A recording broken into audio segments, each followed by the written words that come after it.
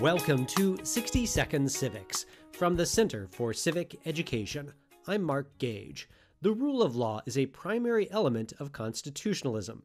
An essential means of limiting government is establishing a rule of law, beginning with the Constitution itself, which is a fundamental law. The judiciary in political systems such as Germany and the United States has the power of judicial review in order to enforce constitutionalism. Judicial review refers to the power of the courts to declare laws passed by legislatures to be null and void if they contradict the nation's constitution. In these judicial systems, the rule of law begins with the rule of the most fundamental law, the Constitution. Some legal systems employ further means to establish limited constitutional government. A Bill of Rights, combined with judicial review, ensures that the legislation, legal decisions, and the acts of government officials do not violate basic rights. That's all for today's podcast, 60 Second Civics, where civic education only takes a minute.